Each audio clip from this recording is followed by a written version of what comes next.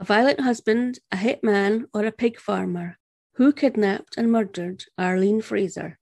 Hi wee ones, I'm Dawn. And I'm Cole. And this is Scottish Murders. 33-year-old Arlene Fraser was living at number 2 Smith Street in Elgin with her 2 children, Jamie 10 and Natalie 5, at the time of her disappearance. Her husband, Nat, had a restraining order as he had attempted to murder Arlene previously. However, this hadn't kept him away.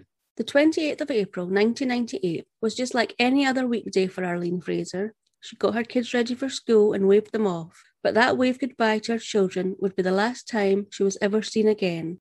Elgin is a town in Moray, now with a population of over 24,000 and is situated in the northeast of Scotland, lying on the south coast of the Moray Firth, approximately halfway between Inverness and Aberdeen.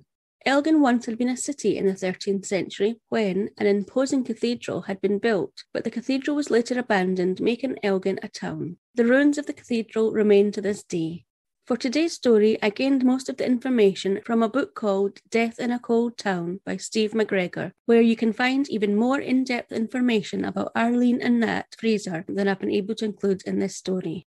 Arlene was a popular and outwardly confident person, but internally she lacked confidence and didn't believe people when they told her she was pretty. This lack of confidence could have stemmed from always being compared to her elder sister, Carol, who could apparently do no wrong. However, by 1985, Arlene's sister had married and had moved to Erskine, just outside of Glasgow, and her parents had split up, with Arlene opting to stay with her father, Hector, in Elgin, where she worked in a clothes shop.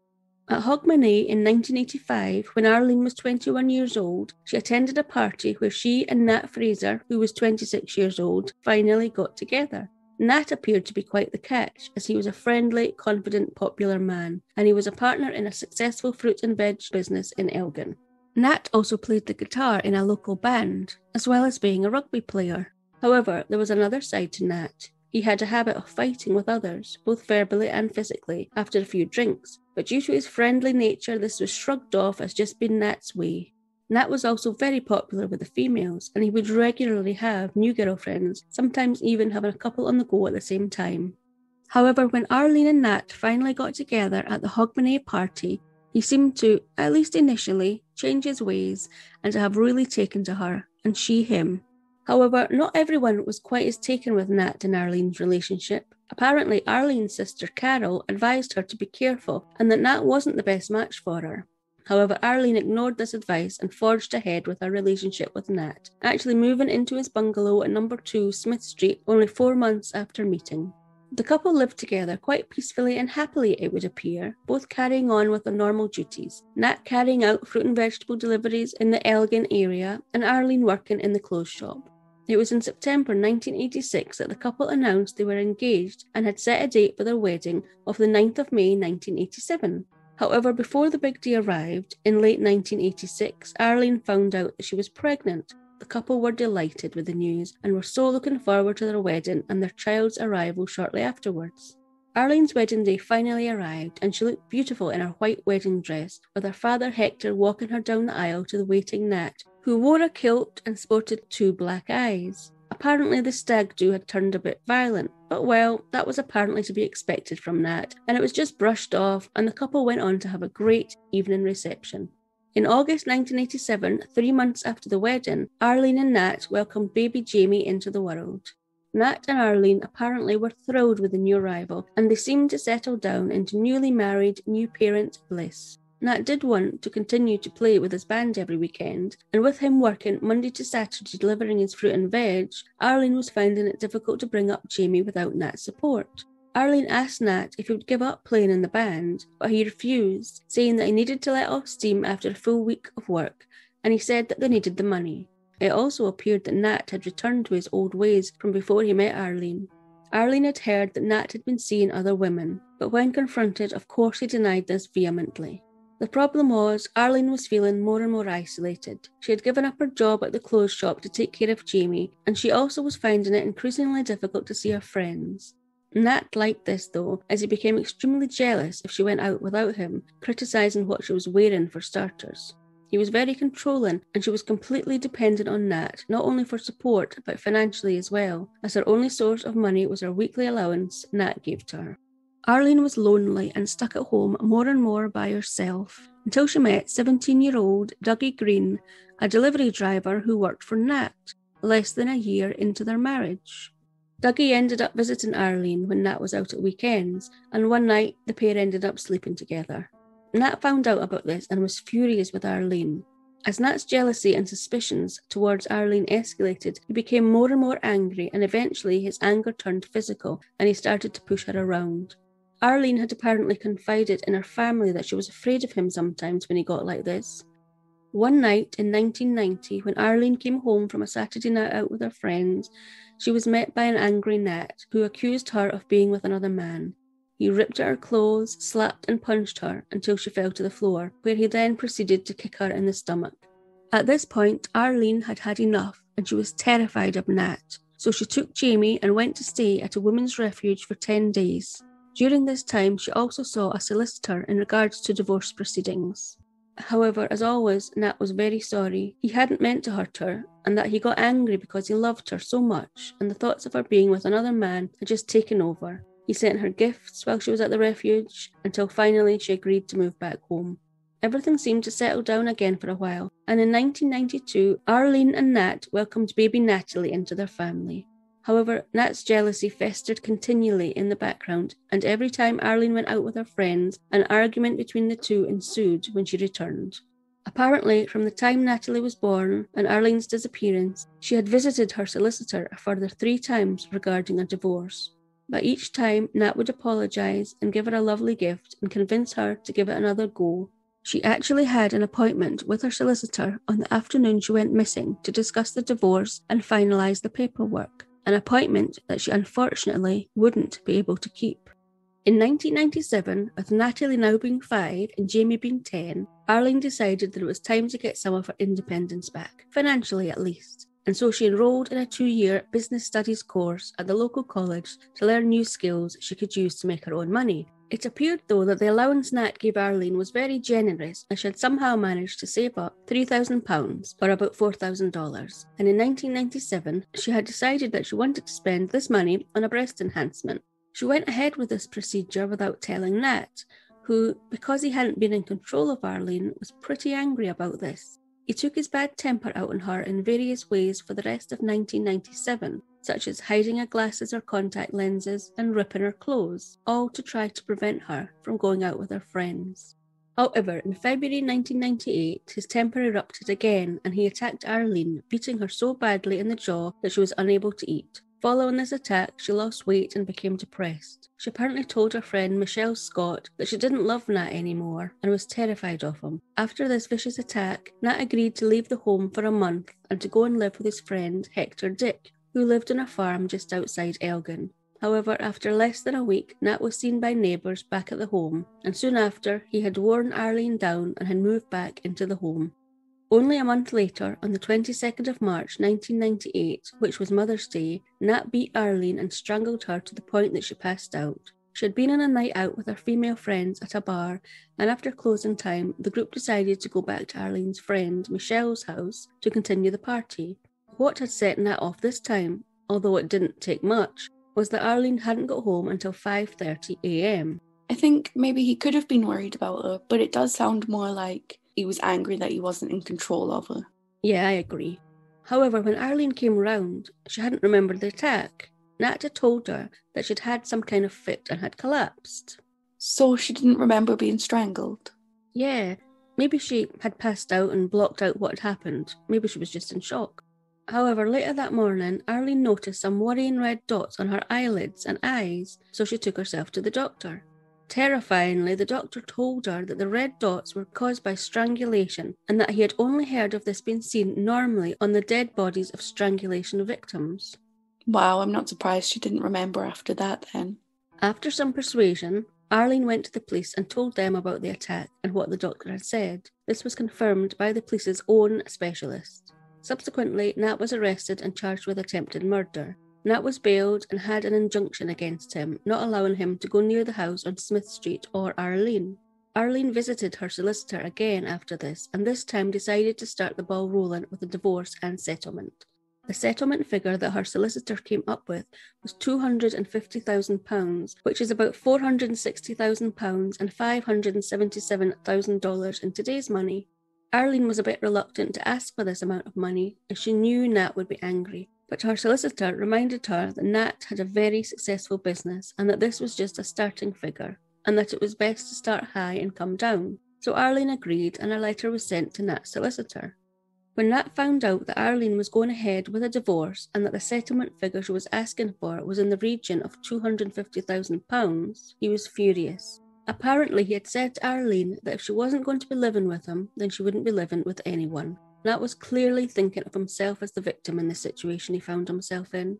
To further anger Nat, part of the injunction was that he wasn't allowed access to his precious car, a Ford Granada, as it was parked at the house in Smith Street. Arlene had apparently started using this car, that is, until the 5th of April, 2 weeks after the horrific attack on Arlene, when this car, that was parked on Arlene's drive, went up in flames, destroying the car. This fire was apparently deliberately started. Wow, that's a coincidence, isn't it? Yeah, I wonder who could have done that. Then just over 3 weeks later, on Tuesday, 28th of April 1998, Arlene disappeared. Arlene was seen hanging out washing at around 8:15 a.m. by a neighbour, and then seen by another neighbour at around 8:50 a.m. when she was waving Jamie 10 and Natalie 5 off as they walked to their school not far away. Jamie was apparently going on a group event to Inverness with his school that day, so Arlene called the school at about 9:41 a.m. to find out what time he was returning. The receptionist didn't know the time, so she said she would check and call Arlene back. However, when she called Arlene back approximately 10 minutes later, there was no answer. The receptionist had been the last person to ever speak to Arlene Fraser. So what had happened to Arlene between 9:41 and 9:51 a.m? As Arlene had Tuesdays off from college, she liked to use this day to catch up with her friends whenever possible. And on Tuesday the 28th of April, she had arranged for her friend Michelle Scott to come and have lunch with her at the bungalow. When Michelle arrived at about 11 a.m. for this lunch date, she knocked but there was no answer. The door, however, was unlocked, so she went inside. She did find the fact that the door was unlocked very strange, as Arlene was very security conscious. Yeah, I think that would have been a red flag for me too after what she'd been through. Yeah, me too, definitely. So Michelle called out, but there was no answer. When Michelle had a quick look around, she didn't find Arlene, but she did find a vacuum cleaner standing in the middle of Natalie's room, plugged in as if ready to be used, but not switched on. She also found the washing machine on, which she also found strange, as Arlene was terrified of the washing machine going on fire, so she never put it on if she wasn't going to be in the house. She also found Arlene's contact lenses, glasses, and Crohn's medication lying on her bedside cabinet. Arlene had been diagnosed with Crohn's disease a few years previous and had had bad flare-ups. She never would have left indefinitely without her glasses, contacts, or Crohn medication. Michelle did notice that Arlene's favourite brown coat was missing, so she assumed that Arlene hadn't gone far and maybe she'd just got delayed. Unfortunately, Michelle had to leave as this had just been a quick lunch visit.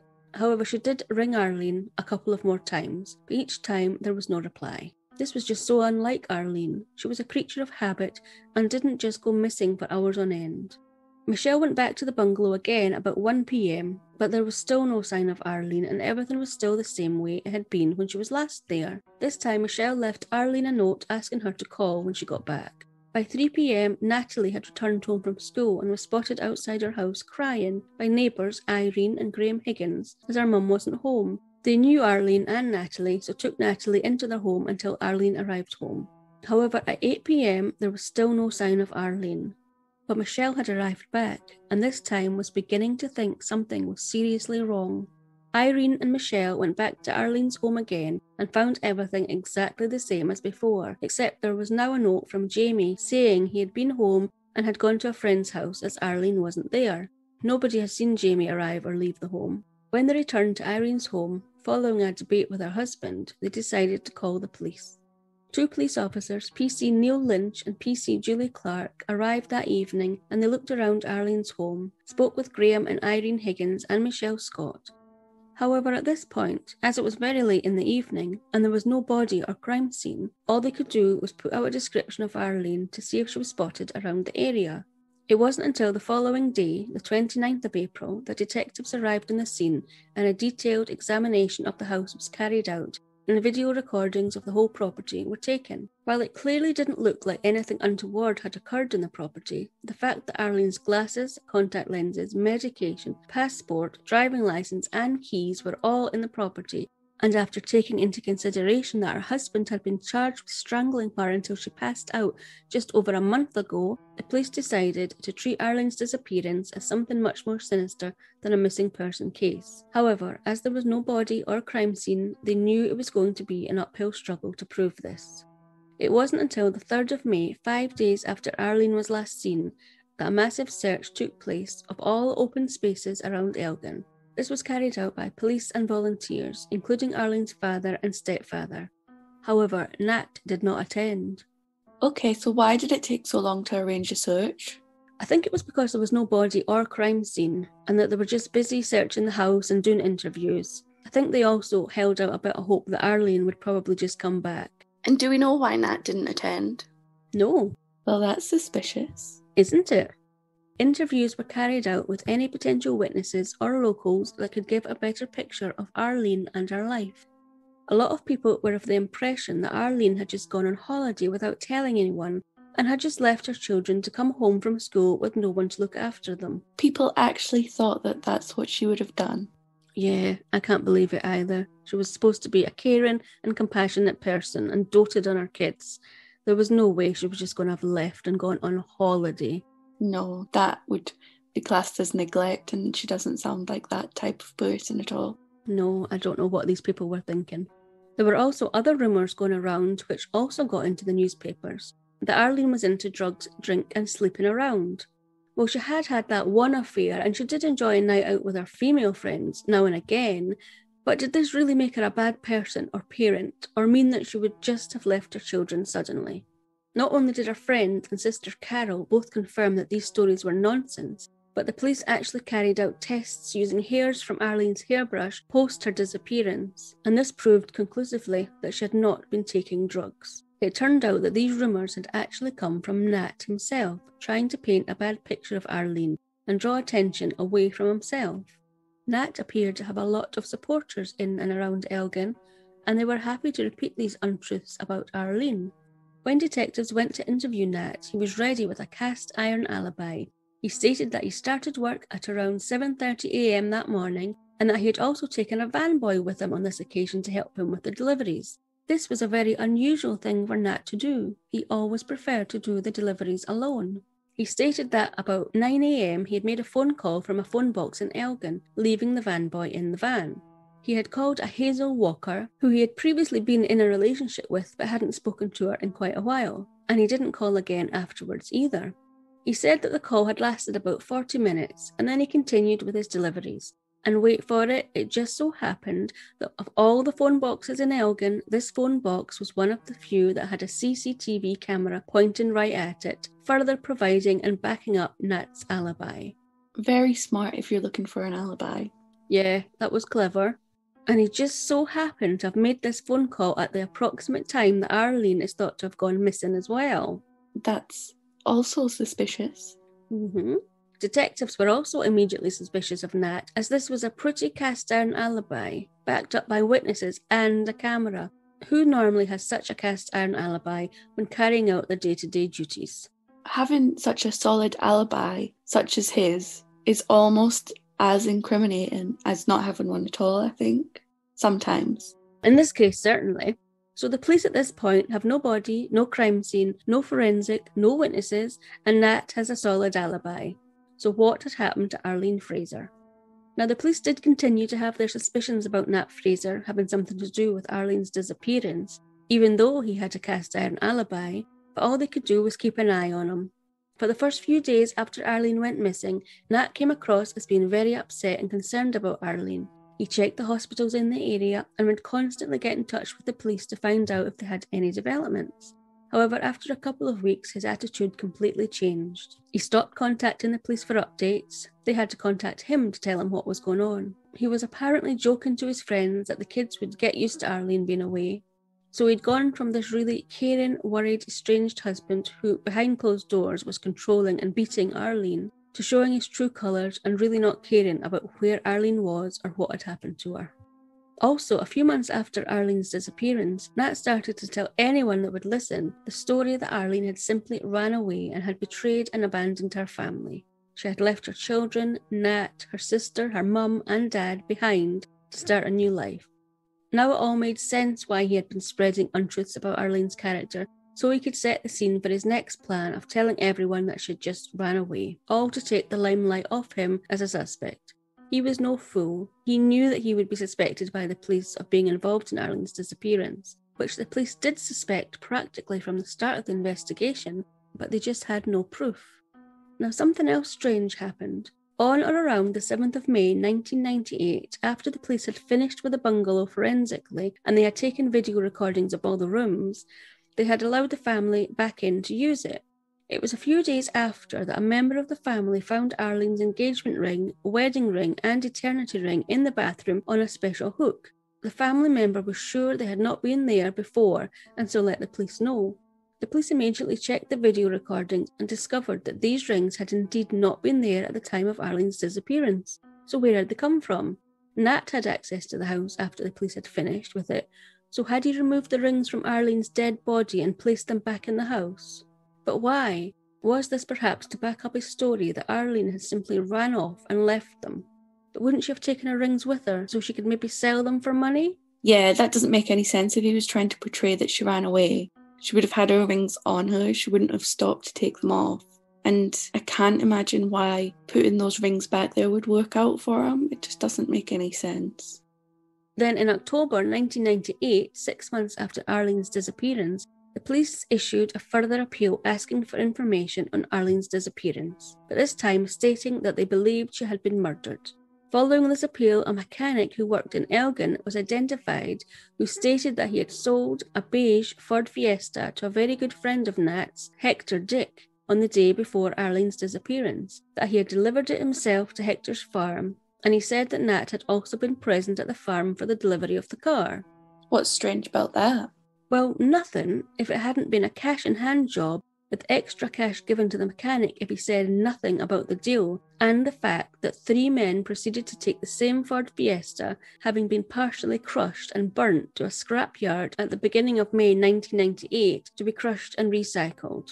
Although Hector Dick was questioned repeatedly about this, he denied ever having seen this car.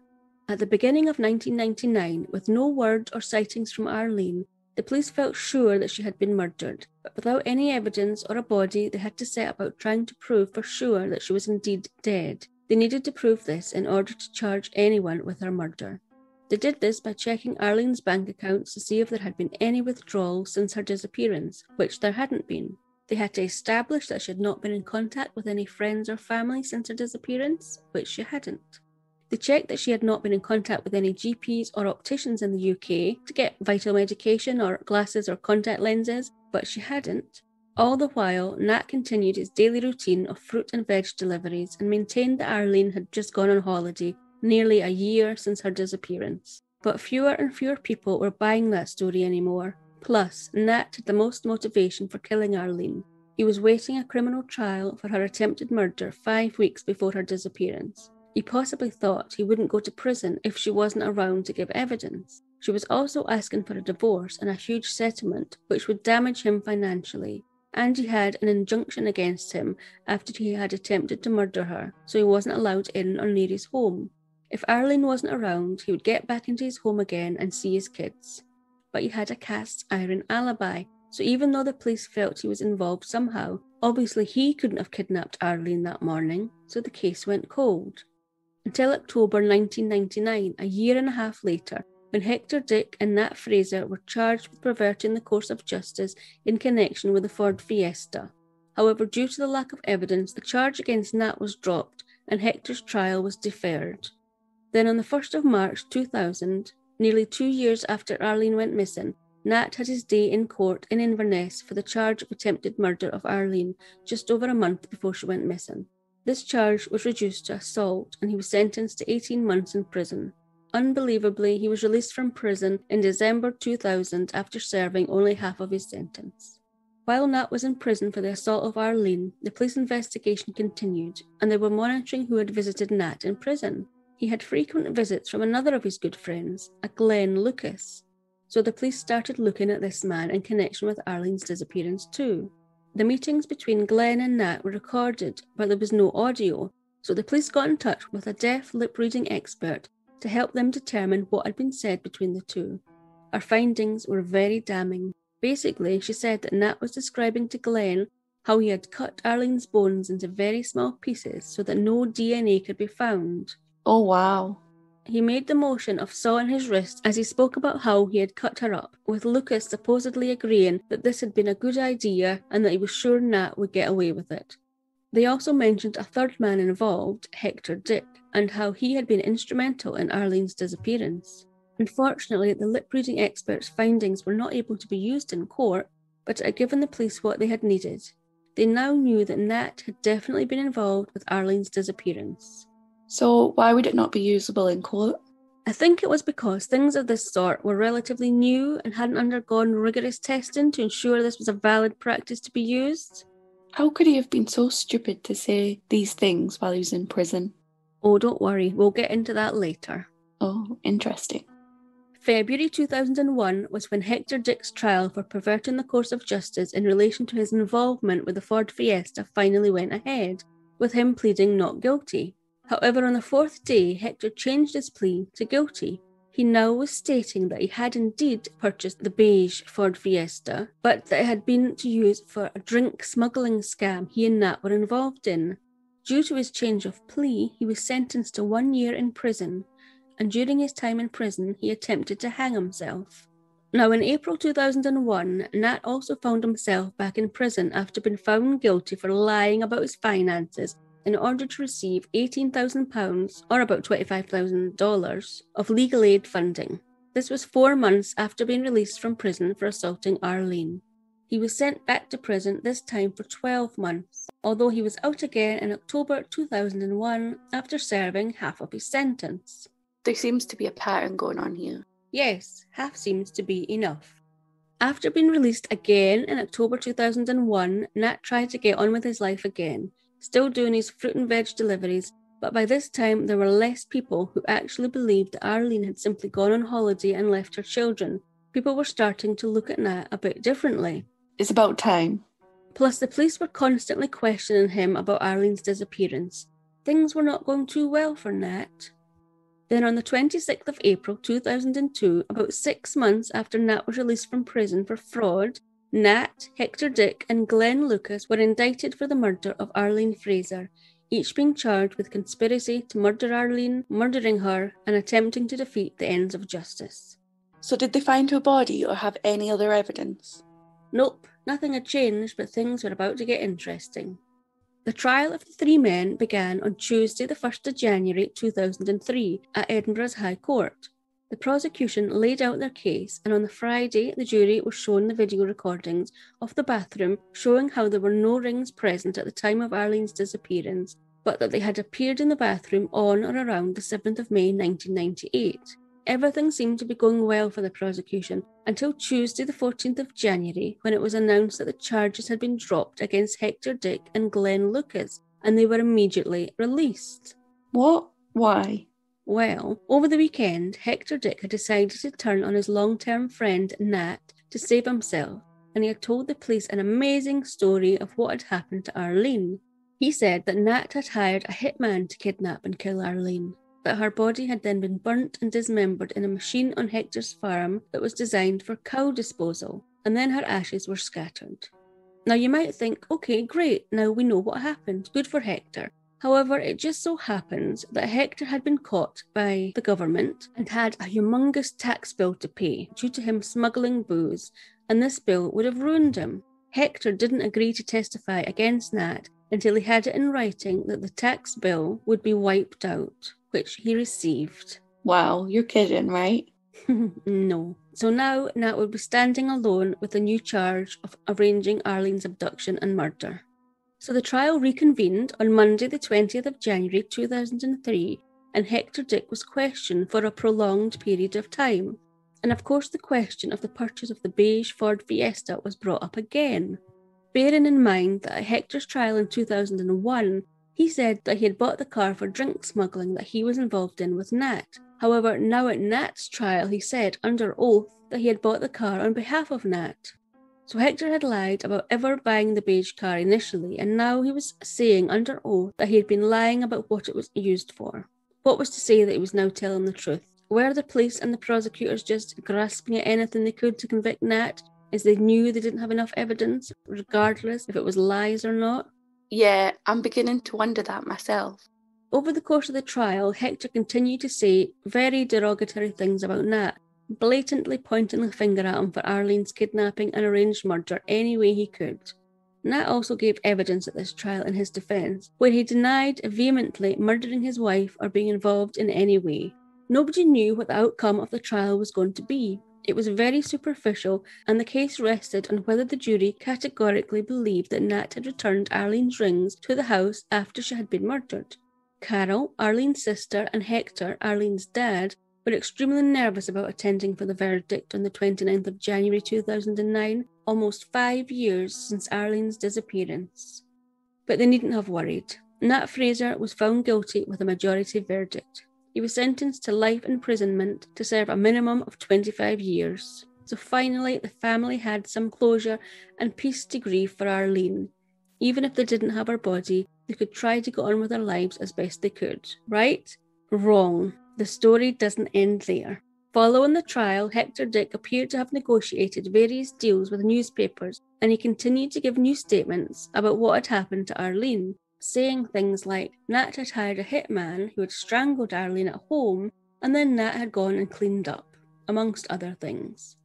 Bearing in mind this man had already lied repeatedly. This was extremely difficult for their family to hear, especially when they had their suspicions that Hector was more involved in Arlene's disappearance than he had been letting on. Now, Glenn Lucas didn't just fade into the background either.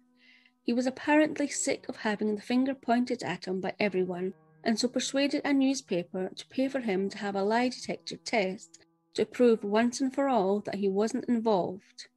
He passed. In April 2005, a book was published called Murdered or Missing, the Arlene Fraser Case, which was co-written by Glenn Lucas himself.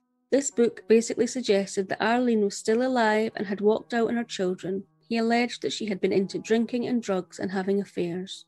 The book also ridiculed Hector Dick's testimony. Glenn Lucas was still a good friend of Nat's and had stood by him, protesting his innocence for years. He wasn't going to stop now. That was until he died in September 2006 from a heart attack. Now, following Nat being convicted and sent to prison, revelations about the prosecution's leading evidence for charging Nat started to come into question. There were now questions being raised about the 3 rings that were found in the bathroom. PC Neil Lynch and PC Julie Clark, who were first inside Arlene's home on the night her disappearance was reported, came forward to say that they had actually seen these rings in the bathroom when they had first checked Arlene's home that evening. They had apparently informed their supervisors about this, but for some reason this information never reached the relevant people, and Nat was charged, with the 3-ring saga being a large part of the prosecution's case. So, who removed them then? Well, it was claimed by a PC, David Alexander, who had been part of the investigation, that these rings had been seen in a desk drawer of a detective sergeant. However, PC Alexander had his own problems and was in court for a breach of the peace charge in 2004 and was subsequently suspended from the police. However, he widely made it clear that he felt there was a cover-up going on in this case. He went on to give Nat's solicitors a statement where he admitted that it was a Detective Sergeant David Slesser who had told him about seeing the rings. David was also involved in Arlene's investigation. However, this fact couldn't be corroborated by Slesser, as he had apparently killed himself in July 1998. This just keeps getting more and more confusing. So, was it true that there was a cover-up going on with this case, or was this just a scorned police officer wanting to have revenge? But why would it be a cover-up? Yeah, exactly. I don't know why. It doesn't make sense. After this came out, an announcement stated that an investigation would be carried out into what had happened in the Arlene Fraser case to see if there was any merit behind the former PC's statements. So, obviously, this was great news for Nat, and so his solicitors immediately appealed against his conviction. And on the 12th of May 2006, Nat Fraser was released from prison on bail while he waited to hear about his appeal against his murder conviction. Okay, so that he's out of prison again. Yep. So is that him out of prison for good? Well, Nat might have thought so. Nat's appeal hearing started on Tuesday the 13th of November 2007 in Edinburgh. This lasted for 2 weeks where all the evidence was presented and gone over. It can often take months for a verdict to be decided after all the evidence is presented, so Lord Johnston, the judge overseeing the appeal, instructed that Nat go back to prison to await the result. Everyone was shocked by this. In actual fact, the verdict of the appeal wasn't announced until the 8th of May 2008. So Nat had been in prison for 6 months waiting for the verdict. His verdict was upheld, his appeal was refused, and he was to serve the remainder of his sentence. It's like being on a roller coaster now. I can't keep up. So following this, Nat's legal team continued to ask for appeals, which were all refused. That was until May 2011 when Nat finally had an appeal granted. He won this appeal and his conviction for the murder of Arlene was quashed and he was free to live his life again. Are you kidding? What is going on here? I know. At this point, I just feel really sorry for what Arlene's family must be going through. They just weren't allowed any peace. It's bad enough that they still didn't know what happened to Arlene or have her body. Now the only person who has the strongest motive for wanting Arlene dead and who had been making her life a living hell while she was alive was now a free man, free to carry on with his life. This verdict must have crushed them. They thought that finally at least the ordeal of going through a trial was over, but it had all been for nothing, and they were back where they started. No Arlene, no evidence, no witnesses, and Nat free to live his life. It was, however, announced straight away that the Crown Office would be building a case in order to bring a future charge against Nat for the murder of Arlene Fraser. Upon Nat's release, the police decided that it would be a good time to release extracts of the lip-reading report, which was pretty damning for Nat. There may have been a few stragglers in Elgin who still believed that Nat was innocent, but after these extracts were released, their minds finally changed. Nat was on his own. Even his fruit and veg business partner turned against him, saying he wanted nothing further to do with him, going as far as suing him for an unpaid tax bill. So life for Nat probably wasn't as great as he would have expected back home, but at least he was still alive. However, things were about to take a positive turn for Nat. Reports had started to surface, questioning the lip reader's expertise who had been used to determine what Nat and Glenn had spoken about during the prison visits. Her credentials turned out not to be true, and when police gave the recordings and the original transcript of Nat and Glenn talking in prison to experienced forensic lip readers to see how it compared, the results were alarming. The original lip reader produced a transcript which consisted of 2,100 words, and the new experts agreed with only 234 words of this. Oh no. Not only that, but other lip-reading recordings the lip reader had produced detailed transcripts for were reviewed, and many were deemed to be such poor quality that they weren't able to confirm any words, even though the original lip reader had produced a detailed and long transcript of what was being said. Oh my god. So not only had the Three Rings appearance in the bungalow come into question, but now also the only other evidence that the police had now been proven unusable. How could they now possibly bring a murder case against Nat? But they did, as on the 23rd of April 2012, the second murder trial of Nat began in Edinburgh, this time with the addition of cameras being allowed to record the trial as a documentary, which was later shown on TV and called The Murder Trial. Nat's defence team started the proceedings by saying that Nat had a solid alibi, and he could not possibly have kidnapped or murdered Arlene, and Hector Dick was named as the actual murderer. In this trial, the questions about the ring placement validity and the lip-reading expert's report was brought up by the defence. Also, Hector Dick appeared again as a witness for the prosecution. Really? I mean, it's been proven that he lies and lies again under oath. Why bring this man to be a witness again? Plus, he was happily selling stories to any paper that would pay him. It's just annoying.